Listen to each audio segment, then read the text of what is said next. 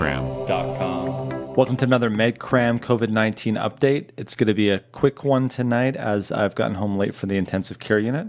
Independence Day is coming up soon, and we're all concerned about another spike in cases. So let's quickly look at Worldometer's U.S. data. No question that daily new cases are increasing steadily. However, on the daily deaths, still no sign yet of an increase. Where I work in California, we have really seen a takeoff in terms of the daily cases.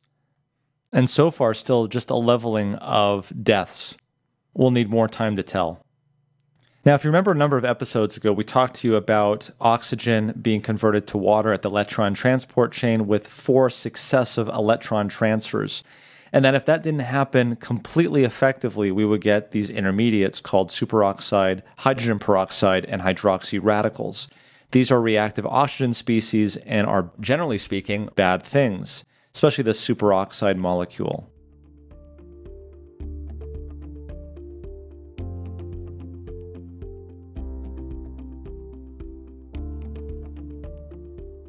And we looked at the triple threat here that the SARS-CoV-2 virus does on the ACE2 receptor, which is also an enzyme.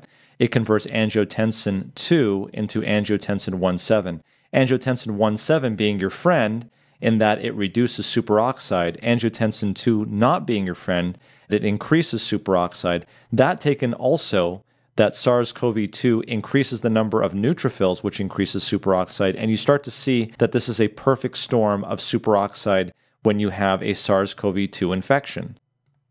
Well, that led to a hypothesis that we had a number of months ago, which showed that SARS-CoV-2 reduced ACE2 levels by binding, increasing angiotensin 2, decreasing angiotensin 1,7, increasing the superoxide species, leading to endothelial cell dysfunction because of oxidative stress and inflammation, leading to von Willebrand factor elevation, and then finally thrombosis.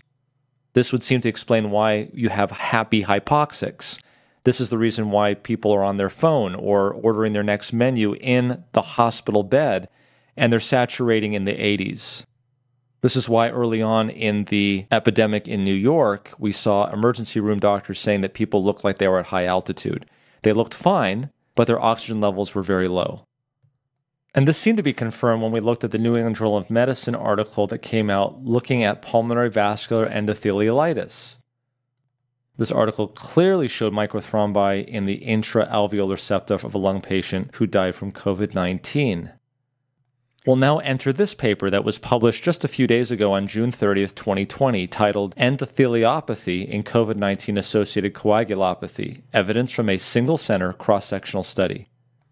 Well, the purpose of this study was to get to the bottom of exactly what was causing the thrombosis here in this situation. So they looked at COVID-positive patients, those that were asymptomatic, those that were admitted to the hospital, and those that were in the intensive care unit. And they measured a number of factors looking at, again, our von Willebrand's factor, the soluble thrombomodulin, soluble P-selectins, and soluble CD4 ligands, as well as coagulation factors, endogenous anticoagulants, and fibrinolytic enzymes. They really want to get to the bottom of what's causing this stuff to happen, these clots.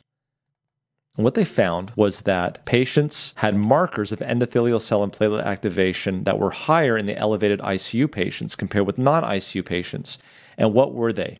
Von Willebrand's antigen, just as we had suspected, with a mean of 565% of standard in ICU patients versus 278 in non-ICU patients, and that was statistically significant. And then soluble P-selectins at 15.9 nanograms versus 11.2. Now, they say here that the von Willebrand factor antigen concentrations were also elevated above the normal range in 80% of 20 non-ICU patients. And they found that mortality to be significantly correlated with the von Willebrand factor antigen. And also the soluble thrombomodulin.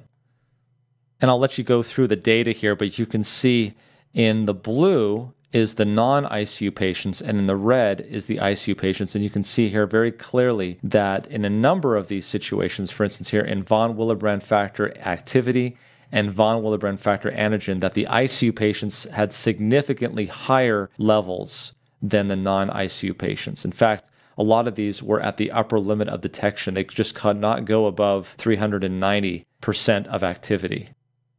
Now, all this data led them to say this: we therefore propose that COVID-19 associated coagulopathy is an endotheliopathy that results in augmented von Willebrand factor release, platelet activation, and hypercoagulability, leading to the clinical prothrombotic manifestations of COVID-19 associated coagulopathy, which can include venous, arterial, and microvascular thrombosis. And this is pretty consistent with what we've been saying as well. The question is what do we do about this?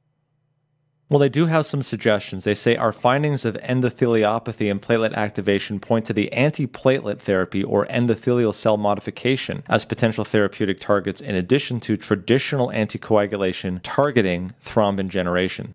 Thus far, no retrospective or prospective studies have identified a beneficial effect of aspirin on COVID-19 disease outcomes. However, dipridamole, defibrotide, eculizumab, and other agents with endothelial cell modifying effects might have therapeutic potential. Of course, I've made it known that my bias has been that N-acetylcysteine would be a great medication to try. Number one, because it is an antioxidant and it recharges the glutathione peroxidase mechanism of getting rid of antioxidants. That would be helpful here where you have increased levels of angiotensin II and decreased levels of angiotensin 1,7, and hopefully reduce the amount of superoxide. But it also might be helpful because N-acetylcysteine has thiol groups or SH groups that could cleave or break up von Willebrand factor. And we've shown you evidence before where intra-arteriolar administration of intravenous N-acetylcysteine can actually be a thrombolytic. And indeed, there is a group at Sloan Kettering Cancer Center which is looking at just that here by taking 86 participants in a non-randomized parallel assignment and giving them N-acetylcysteine IV 6 grams per day, in addition to supportive and or COVID-19 direct treatments at the discretion of the treating physician. And I think it'll be interesting to see the outcome of that study. There's a lot in the news to talk about, so little time to talk about. We've got vaccines, we've got drug trials. I encourage you to follow up on all of the data. As it turns out, I'll be finishing up my intensive care rotation through this Sunday, and so we will not be able to have a live session this Sunday, but I look forward to having another one with you in a week from that time. Take care until then, and thanks for joining us. Please take a moment to leave a comment and subscribe to this channel if you haven't already.